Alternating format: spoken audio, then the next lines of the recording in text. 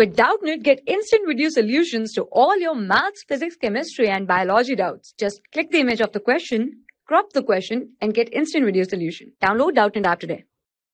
Hello friends, our next question is on sets, and the question says that in a class of 60 students, 30 students like maths, 25 like science, 15 students both, then we have to find the number of students which either like maths or science will be.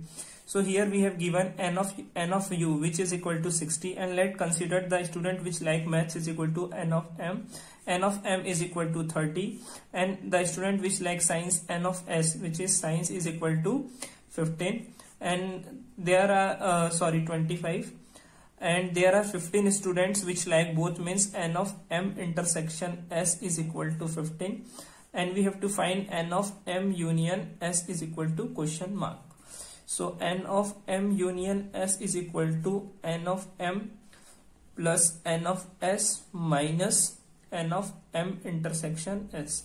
So n of m union s is equal to n of m is 30 plus n of s is 25 minus n of m intersection s means there are 15 which like both maths and science, so minus 15.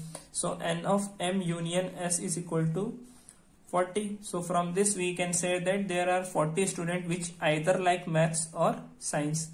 Thank you friends, hope you like the video. For class 6 to 12, IIT JEE and NEET level. Trusted by more than 5 crore students. Download Doubtnut app today.